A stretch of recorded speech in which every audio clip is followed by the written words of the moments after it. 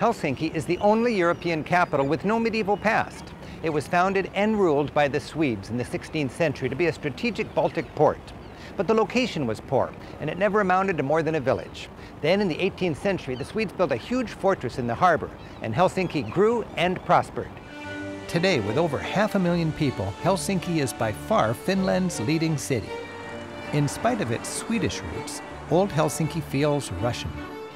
That's because when the Russians took over Finland in 1809, they made it Finland's capital, modeled after their capital, St. Petersburg. Stone buildings, white trim, and neoclassical columns.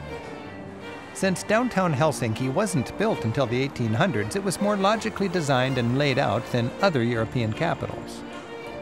Helsinki's Grand Boulevard, the Esplanadi, provides wide and inviting sidewalks for shoppers and a people-friendly park up the middle.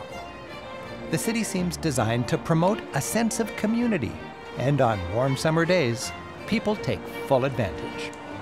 Cafe Capelli is an old-world oasis of coffee and relaxation. In the 19th century, this was a popular hangout for Russian officers, local intellectuals, and artists.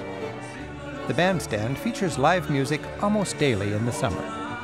The arrival of cruise ships sliding through tight passages between Helsinki's surrounding islands energizes the city each day. Most travelers arrive by cruise ship. The towering Viking and Silja ships are each floating hotels for the thousands making the scenic island-studded trip from Stockholm. Hopping off their boat, visitors head directly for Helsinki's delightful and vibrant harbor square. Explore the colorful outdoor market, part souvenirs and crafts, and part veggies and fruit.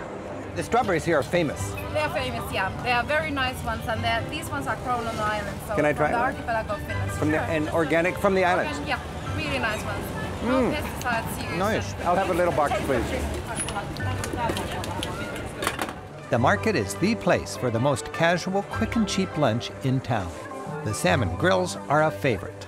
Everyone from the Finnish president on down to visiting tourists stops by for a dash of local flavor. While Helsinki's history is short, monuments to it are everywhere.